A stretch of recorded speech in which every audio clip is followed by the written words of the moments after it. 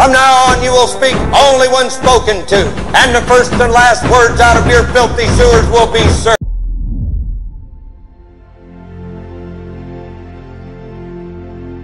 Hi folks, welcome back to the Storm and Cellar.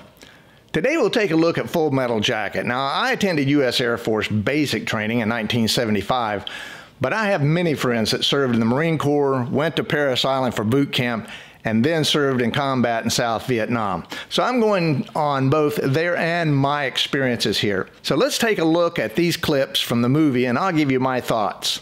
And if you don't mind, go ahead and click the like button, follow the channel, and click the bell to be notified of future videos. Parris Island, South Carolina, the United States Marine Corps Recruit Depot. Now, the movie was based on Parris Island, South Carolina, but there are Marine recruit depots or boot camps located in both Parris Island, South Carolina, and San Diego, California. You little scumbag! I got your name! I got your... You will not laugh! You will not cry! You will learn by the numbers! I will teach you! Now get up! Get on your feet! The boot camp part was full of one-liners. Man, these Marine DIs must go to a special school to come up with the ability to fire off so many zingers. I am Gunnery Sergeant Hartman, your senior drill instructor. You will not like me, but the more you hate me, the more you will learn. Okay, the job of the Marine Corps boot camp is to make it so hard and tough that you can get a Marine to do what seems like the impossible in combat. Was slapping or punching a recruit condoned by the Marine Corps? No, but it did happen and the Corps looked the other way. When I was in basic training, I was slapped right through the face and lifted up and slammed into a wall with my legs dangling by the biggest TI I'd ever seen. So it does happen. You, John Wayne? Is this me?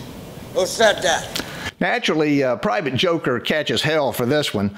But to be honest, I never knew anyone who had had the cojones to say anything like that. Everyone was too darn scared of the TIs. From now on, you will speak only when spoken to, and the first and last words out of your filthy sewers will be "sir." Do you maggots understand that? Sir! Yes, sir! PT or physical training is extremely rigorous and prepares the recruit for combat. I was at basic in San Antonio, Texas in June, and it was hot. So doing push-ups on hot asphalt pads, running in the heat of the day, or doing the obstacle course was really fun. An 8-week college for the phony tough and the crazy brave. That is not your daddy's shotgun, cowboy. Private Joker is silly and he's ignorant. Foot locker inspections were everyday occurrence and a way for the TIs to throw your crap all over the place. I tried to game the system.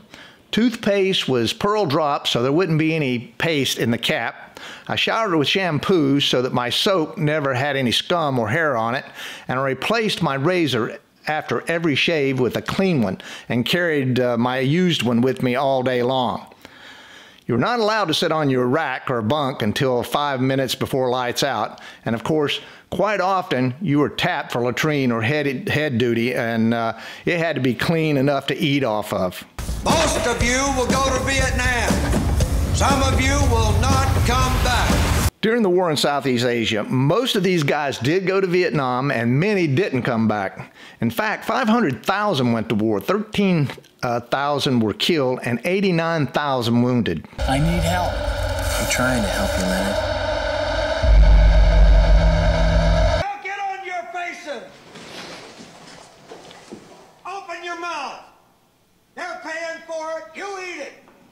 Ready? Exercise. Yep, in every boot camp, there's a screw up. You try to pull them along at first, but then it really starts to become a drain on everyone when they're being punished for the inept behavior of that guy or gal. Are those live rounds? 7.62 millimeter. Full metal jacket. This is my rifle. There are many like it, but this one is mine. My rifle is my best friend. It is my life. Of course, in the Air Force, we didn't have weapons assigned to us, but the Marines did. And I'm sure it might be easy to slip away with a round or two from the firing range, but a whole magazine would have been fairly difficult. The range guys were pretty particular about ammo accountability. I also noticed they have M14 rifles, which was the preferred weapons until 1967 when they started phasing them out. But by 1970, most were using M16s. The enemy has very deceitfully taken advantage of the Tet ceasefire to launch an offensive all over the country. In Saigon, the United States Embassy has been overrun by suicide squads. Khe Sanh is standing by to be overrun. The lieutenant is talking about the Tet Offensive here of 1968, which was a coordinated series of attacks throughout South Vietnam by most regular NVA or North Vietnamese Army, and then some Viet Cong as well. Although the NVA was defeated, most say this was the turning point in the war, where Americans and the press began to turn against the war itself. Walter Cronkite even reported that the war was not winnable. And if Walter says it, it must be true. Also, the slow action from the South Vietnamese government resulted in the Vietnamese people turning against President Thieu. We also have reports that a division of NVA has occupied all of the city of Hue south of the Perfume River.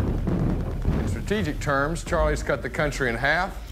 The battle for the city of Hue was the longest and bloodiest battle enduring Vietnam. The siege by the NVA and Viet Cong resulted in almost 3,000 civilian deaths, and almost 5,000 civilians were executed by the communists. In 1942, Marines were killed and almost 1,400 wounded or missing in action. Okay, great movie. I could definitely relate to much of it, but of course the Marines boot camp is much tougher than the other services, and for good reason. Again, hope you liked the video. If you did, please hit the like button and subscribe to the channel, and leave your comments about the movie and especially your experiences in the Marine Corps boot camp. So until next time, make sure your takeoff and landings equal.